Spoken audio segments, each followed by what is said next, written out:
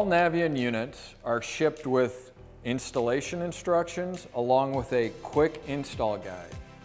These are there to make the installation easier. There's a lot of information in there that provides proper and safe installation and setup of the unit. Along with that, the units are also labeled either on the connections or inside the unit. On the outside of the cabinet, the right side of the cabinet has the certification tag on it, along with the serial number sticker. The left side includes warning stickers. On the top of the unit, the intake and exhaust collars are both labeled, along with the warning label for the VID switch.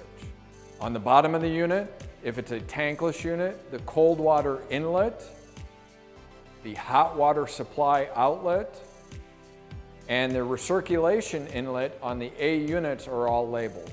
A combi boiler will also have the domestic cold water inlet and hot water outlets labeled.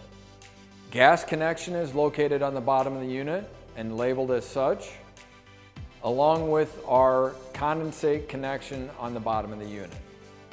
On the boilers or combi boilers, the heating supply and return are also both labeled on the bottom of the unit.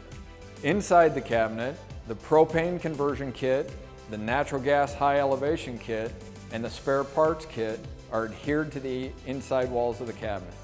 On the inside cover of all the units is the list of error codes, along with the phone number for technical support, and a wiring diagram is stuck to the inside cover. If you have any questions regarding labeling, components, or installation connections, refer to the installation manual, or you can contact our technical support.